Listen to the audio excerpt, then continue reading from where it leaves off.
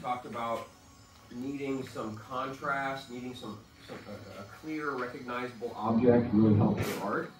And she has done a lovely Sharpie drawing with the shadow and the basic shape. And that is all you need to get into it. We don't need to be able to count the times of the pattern or any of that kind of stuff. And she's already started with a fun selection of textures and things. Because of my one rule, we're not using like literal pineapples in there, but she found some cool magazines to get us started with. A lot of people, a common question is, do you start with the background or the foreground? I always smile because part of my whole fun of this is confusing what is foreground and what is background. I love depth play. And all right, I'm going to start and show you a little bit. I like this page is cool. I'm going to grab it and see where we end up a little bit. I can't help but use some of my own sensibilities, and we're jumping in with some fashion fun with it. Try to make some of the pineapple with some fashion. So as far as like technically how do we do this, we got our glue and we got our brush. And I slapped some glue right onto the canvas in the general area where I had in mind to put it. And I'm gonna go for it. I actually kind of like how the shape of the legs is similar to the shape of the pineapple. Now you can already see I've blown past the edge of the pineapple. Well, maybe with the next page, maybe we'll find the edge again. Let's see.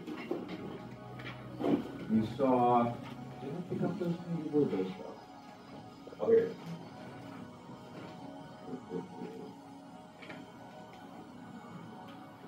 In her reference up there, it's got the hint of blue sky.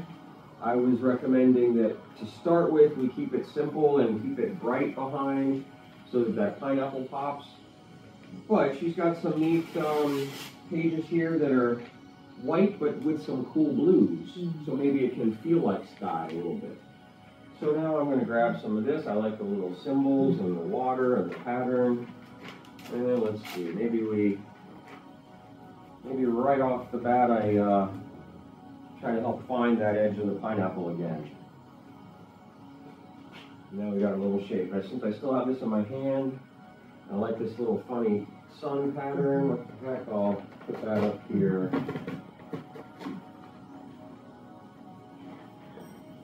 I like to bounce around the picture. I don't get stuck in a spot. And since this stuff's fun, I'll keep going. Try to go with the largest things that I can.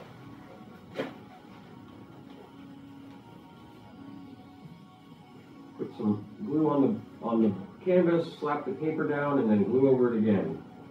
Quick and go. Do you worry about bad bubbles or anything? I don't. That's a fair question. It's something people ask about a lot. I embrace the bubbles. To me, the bubbles tell us that it's paper. But if you don't enjoy bubbles, something you can do is you could have a misting bottle and spray it a little bit ahead of time so that each scrap takes on some moisture before you glue it down.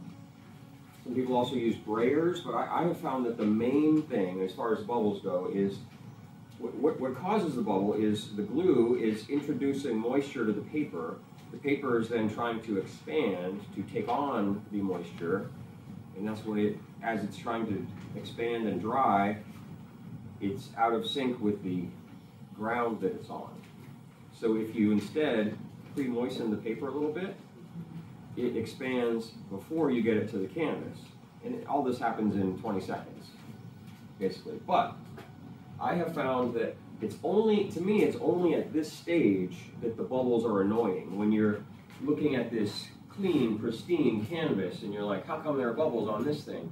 As soon as the whole thing's covered, I mean, mine are even my Porsche hood has got bubbles. I come to just let it be the symbol of the fragility of the paper. All right, I kind of want to jump into an advanced trick that I may pause and do an exercise of this with you later, but I'm going to make an edge of the pineapple using some lines on the page here. So we've got this cool umbrella.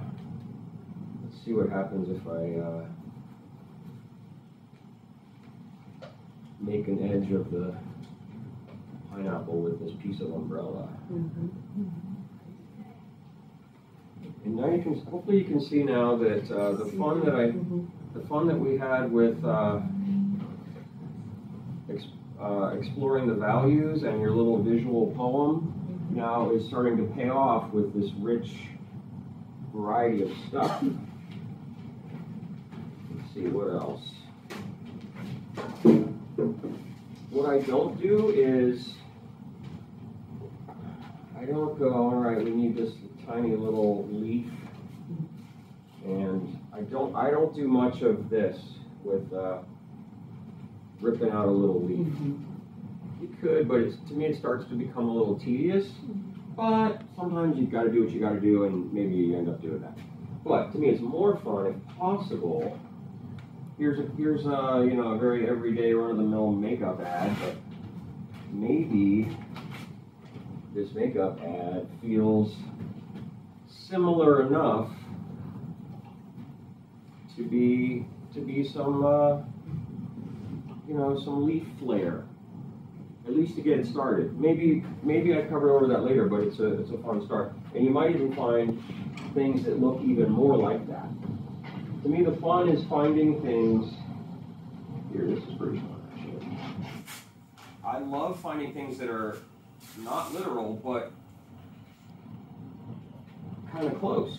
Like here, just on my second page down, I found this. This is a little trio of runway walkers, and look how they feel a little more like Pineapple Times. And now it's getting fun already, and I'm always waiting for. I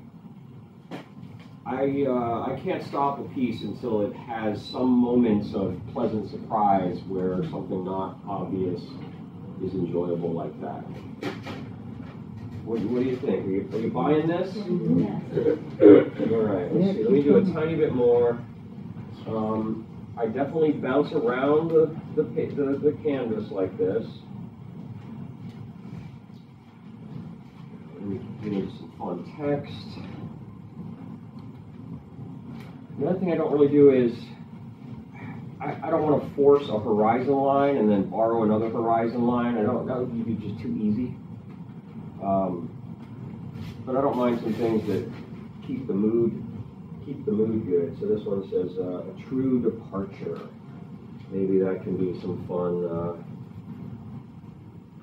background layer over here. I'll show you this now. When I come to the edge, if I want, I just go right over the edge. That's really satisfying with the canvas.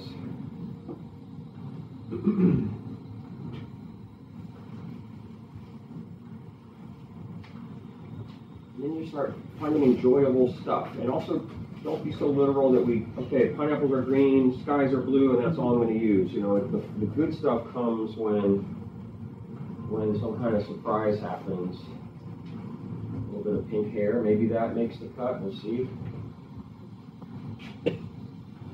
So you all have your pile of colors that are your hint of a start. All of my pieces started out with a color plan, and then they got better somewhere. This one I knew I was going to have the pinks and lavenders and blues, but then in pursuit of those pinks, this came with the yellow, and I love it. So that's what I meant by don't pre-edit. You know, don't decide on your art before you've made your art. You know, let yourself be present.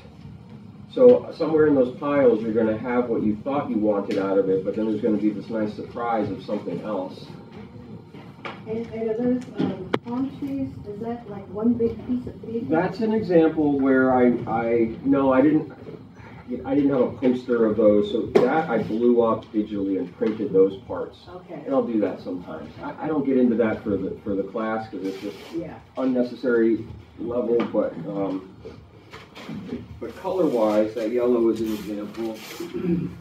Or here in the Sea of Tranquility, I knew the blues, I knew the yellows, I knew the skin tones, but then I loved it when this came with the, you know, Bahamas signs and greens and oranges, and that's where complementary colors can make the art sing beyond your basic color plan.